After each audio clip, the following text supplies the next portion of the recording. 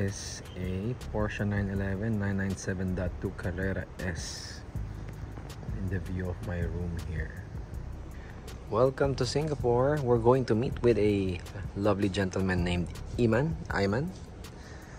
He's from Tampines here in Singapore. We're gonna see his Audi, and we're going to check if we can do a Fitment engineering management swap on it. I'm speaking quietly because it's already evening time here.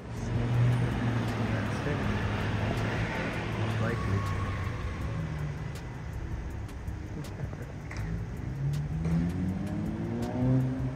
Gonna have to go around.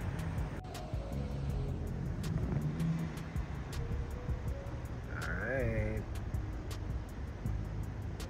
I'm gonna go down now. Alright, hello and welcome to Back in Singapore. We are going to meet a good friend. Here he is. How are you, dude? So our good friend Iman here from Singapore. Hello, brother. So he already showed me the car. Let's just do another introduction. He's gonna air out the car. The car's already bagged, and I'm not sure if we're actually allowed to film here, pero we're here already. So wait lang, Iman. I think you need to move the car forward because there's like a hump there. This is very interesting because he's using an ST suspension that's actually converted to bellow bags or air struts in our terms. It's an Audi A4 B8. Okay? So his problem right now is he wants the front to drop a bit lower. Right here. That's a finger gap, which is 15 millimeters or around 20 actually. Let's actually check if your axle. So this is something interesting. This A4 is actually an all-wheel drive. The engine is actually mounted longitudinally, so it does not look like the ones from the A3 that we did before. So we're gonna check underneath the car if the axle is already hitting the chassis. If the axle is hitting the chassis, there's no more going down, but fingers crossed.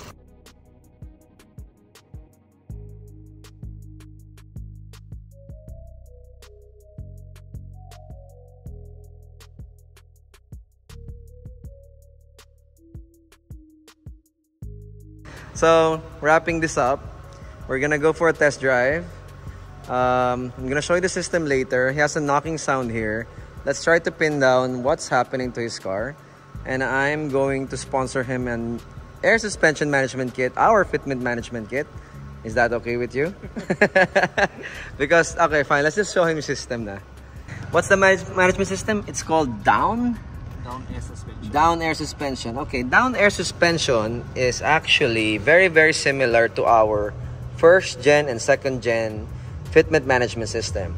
The reason why I said that is because it's actually still using a mechanical pressure switch, which actually failed when he was going down, backing up here.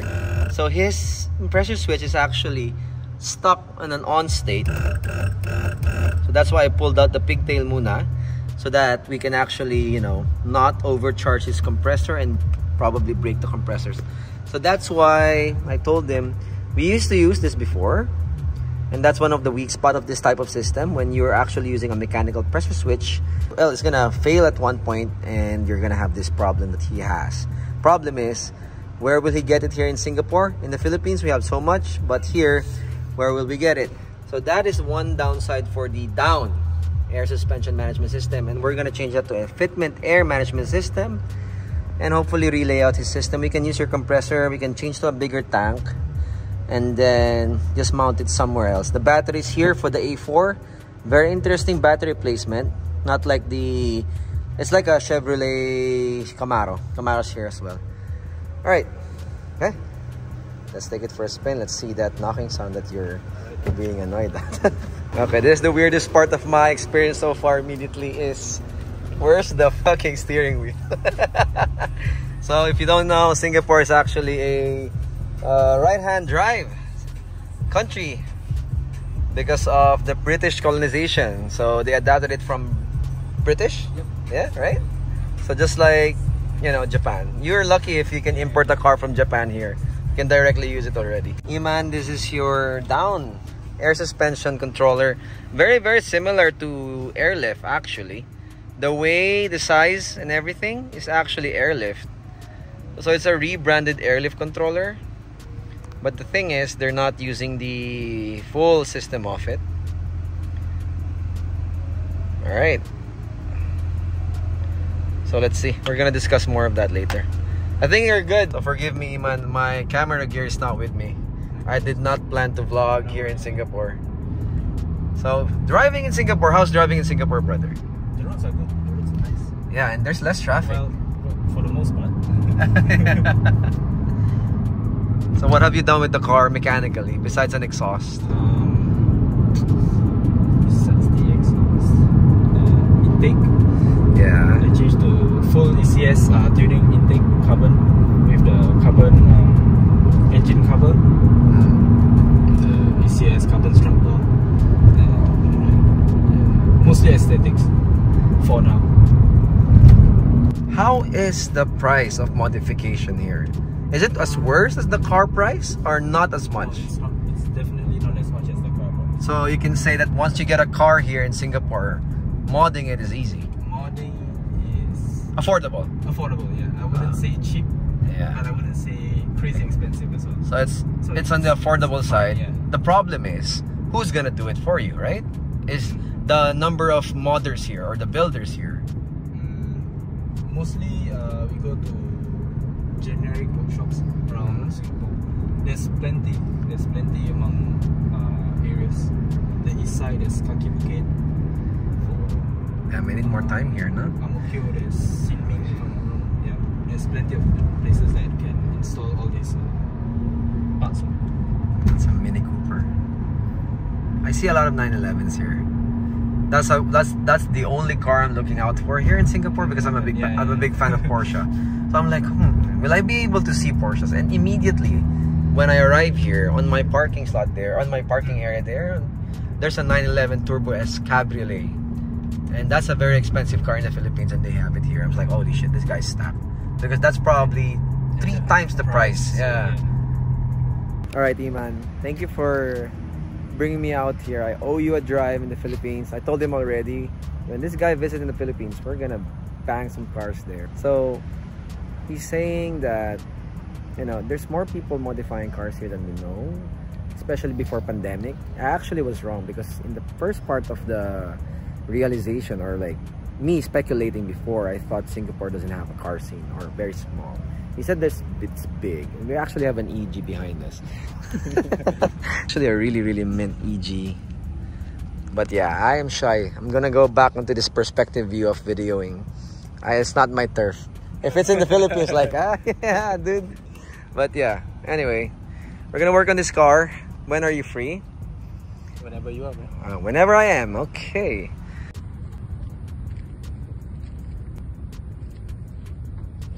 Is it weird that I'm putting stickers here? No, it's normal. This is nice on this side.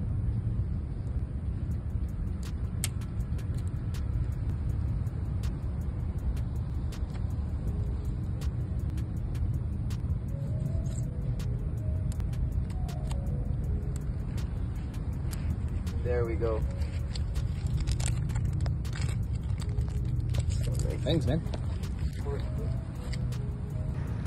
Alright, so me and Iman actually installed the Fitment sticker right there.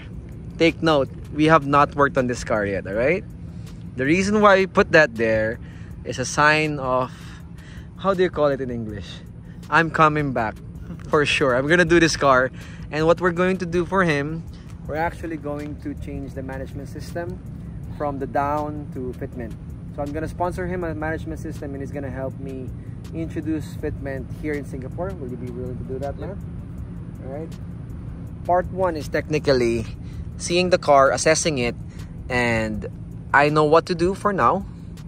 We have a plan. We have an accommodation here. It's gonna be easier for me to go back here, and I'm gonna get back up because we're gonna change the hose lines, management system, layout, and he's gonna show off what we can do with the air suspension we have in the Philippines. He's gonna show it off here in Singapore, and probably get some Malaysian friends as well, Yep. so that they can actually see what we can do as well and what we can give to them. But for now, I would probably focus on his personal build first, and then after that, the business talk. Iman, do you want to say something about how is it? How's the stick? He said he doesn't put stickers on his car, but Yeah, do you like this one? All right. This works. This works really well indeed. Anyway, brother, let's go rest. Yep. Thank you so much. I'm just gonna do the outro later. But for now, let's drive again. Yeah, it's gonna die. So anyway, we're back in the tower. Thank you, Iman. Iman, Thanks, Kai. for bringing me over here. So we just dropped the car for one last. We're gonna drain my battery, and let's see what we can do with our car. We already diagnosed everything. More pics, more pics.